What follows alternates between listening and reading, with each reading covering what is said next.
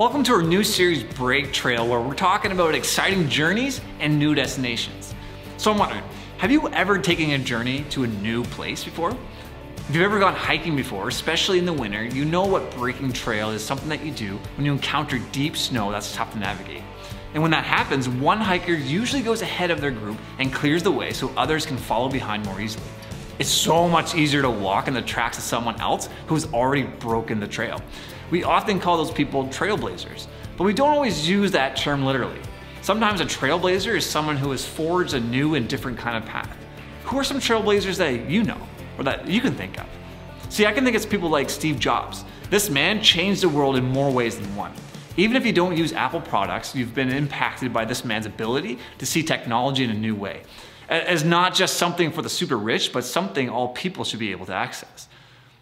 Or maybe Ruby Bridges. See, Ruby was the first African-American student to attend a formerly all-white school in Louisiana. Even though the Supreme Court required schools to desegregate in 1954, most schools ignored this decision. In 1960, 6 years after the Supreme Court's ruling, Ruby was escorted to school, while angry protesters stood on the sidelines. The decision had already been made, but somebody had to break the trail and be the first person to set a new precedent for education in the United States. Ruby Bridges was that amazing trailblazer. Or maybe even Rihanna. Yeah, she's an amazing artist who has broken a few trails with her style of music, but in 2017, she launched a makeup line called Fenty Beauty.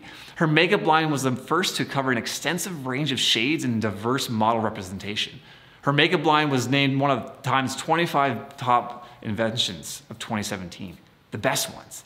And Rihanna broke the trail and made it more common for other companies to represent a more diverse audience. For the next few weeks, we're going to talk about a lot of heroic trailblazers. But more than anyone else, we're going to talk about a leader named Jesus.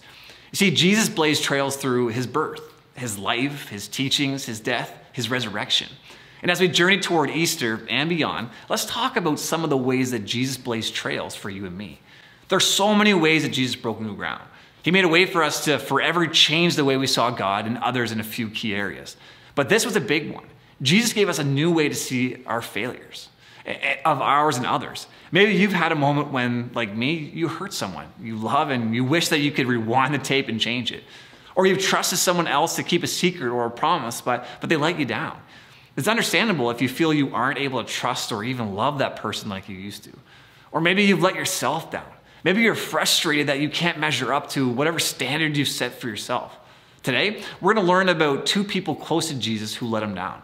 But the way Jesus responded to his friends turned traitors were pretty trailblazing.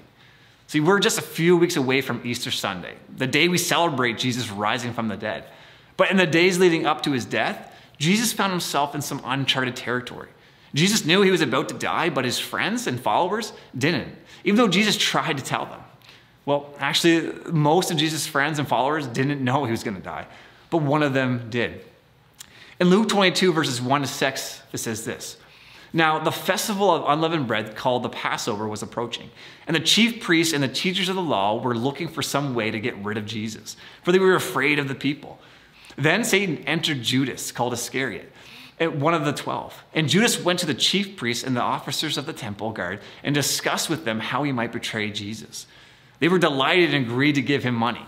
He consented and watched for an opportunity to hand Jesus over to them when no crowd was present.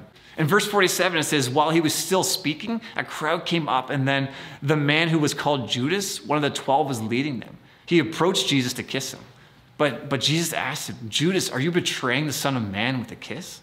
Then seizing him, they led him away and took him into the house of the high priest. Peter followed at a distance, and when some there had kindled a fire in the middle of the courtyard and had sat down together, Peter sat down with them. A servant girl saw him seated there in the firelight. She looked closely at him and said, this man was with him. But he denied it. Woman, I don't know him, he said. A little later, someone else saw him and said, you also are one of them. Man, I am not, Peter replied.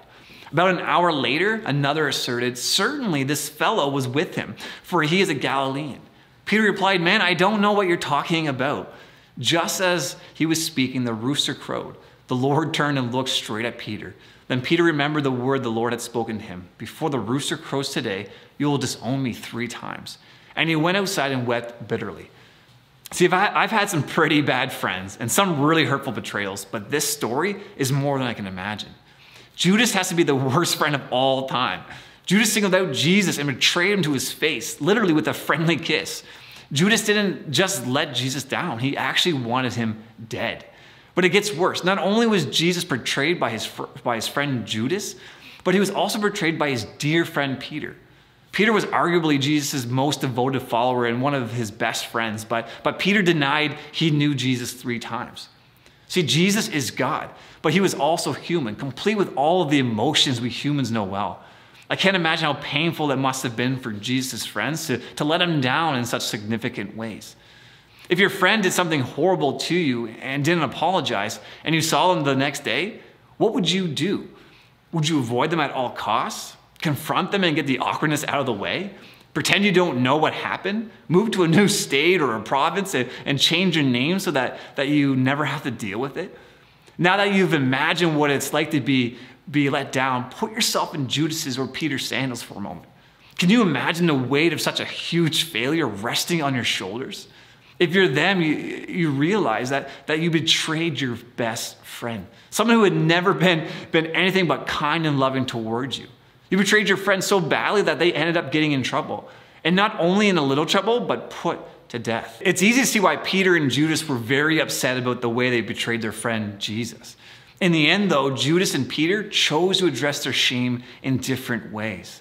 And one of the greatest tragedies in the entire Bible, Judas didn't give Jesus time to forgive him. Instead, Judas tragically chose to end his own life.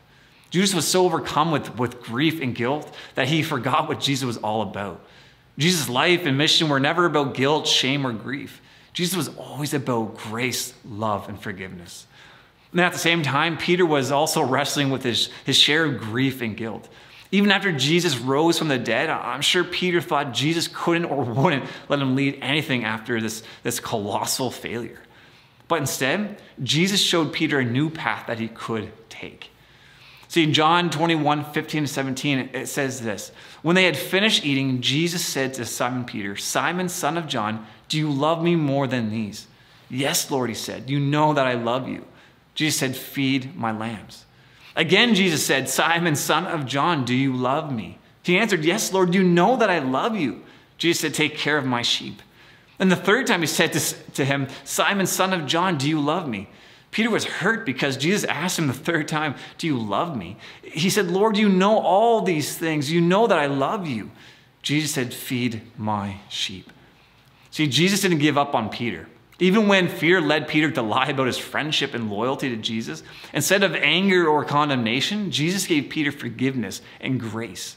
Peter ended up doing exactly what Jesus told him to do. He became the leader of the sheep Jesus was talking about, Jesus' followers. Peter went on to lead the early church and is still known by many Christian traditions as the first official leader of the church. Like Peter and Judas, maybe you felt like you've let Jesus down. Maybe you felt like you were never good enough for Jesus to care about you to begin with. But if there's anything that we can learn from Peter and Judas, is that there's nothing you could do to cause Jesus to love you less. See, Jesus shows us in this story that even the most extreme betrayal will never change Jesus' perspective or love. Peter came to believe what Judas forgot, that while any other friend in the world might not forgive him, Jesus breaks trail. Jesus always forgives. Jesus didn't give up on his friends even when they gave up on themselves. And the same is true for you. No matter what we've done or what we may think about ourselves, Jesus never gives up on us.